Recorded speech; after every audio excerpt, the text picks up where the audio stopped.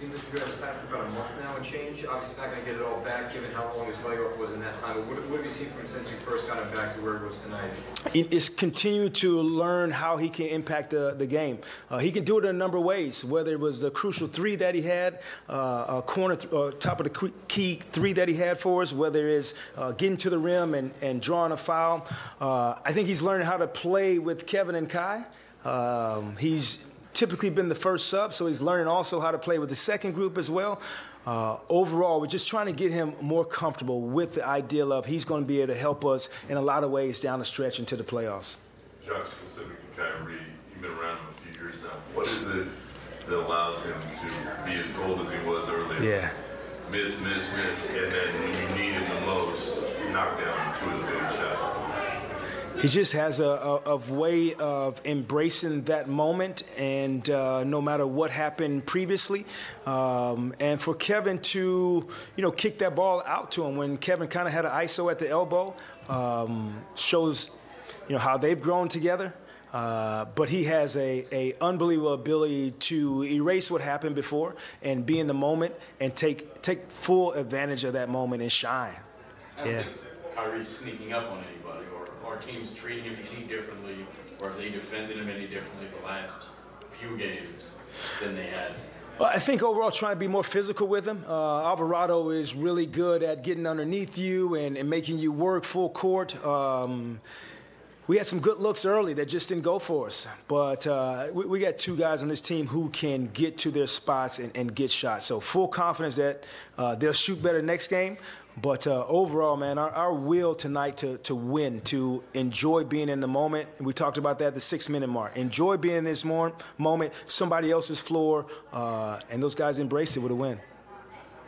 And for Royce O'Neal, you mentioned about how he's so special on both ends of the floor. A lot of things don't show in the box score, but to see him knock down those 4 threes and to still have that confidence to take those shots, what did you just see from him? Stay the course. And for him, I think it just shows my relationship with him, his relationship with the team. They believe in Royce. Big three in transition. They lost him, knocked down. And I think that's how you grow with your group, is you continue to show belief in them, and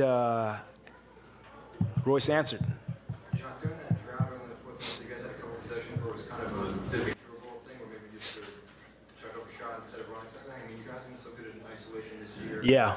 I guess, how do you kind of reconcile with maybe not getting the most out of that possession, but also the track record maybe benefit, Yeah. track record kind of giving the benefit of the doubt on some of that sometimes too? Yeah, so a lot of times, Alex, it's going to boil down to what the defense is doing. So they were playing straight up. The times that they did double, we took advantage of it, got a corner three from it, 2 corner threes from it easily.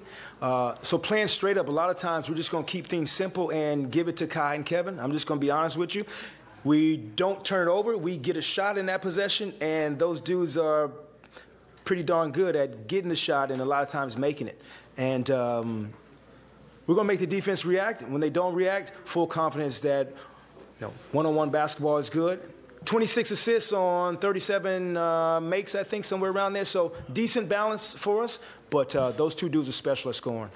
Other than the game where Utah got hurt, since you taken over, I mean, we're not used to seeing him play single-digit minutes. Last 2 games, yeah. He did. Is there any particular reason? No, that's where that challenge of having a lot of guys who can play. So TJ kind of got the nod tonight, got it rolling a little bit, extended him. Then you had Seth the other night, kind of got extended a little bit, took away from Utah's minutes. So we got that balance, which is good, of having Utah, Royce, Joe, Seth, TJ, who's going to be most consistent on a nightly basis. Will end up getting those minutes, but tonight we were trying to get a feel of who could help.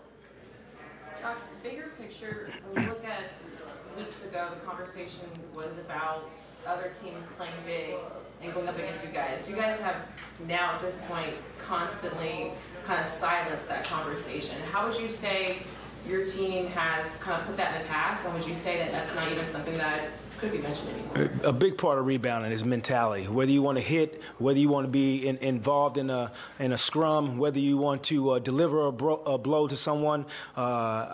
we are trending towards hitting first and making contact and being okay with that contact.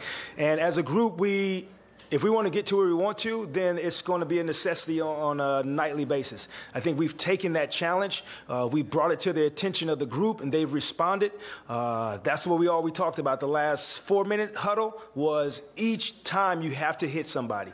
And our group's enjoying hitting somebody.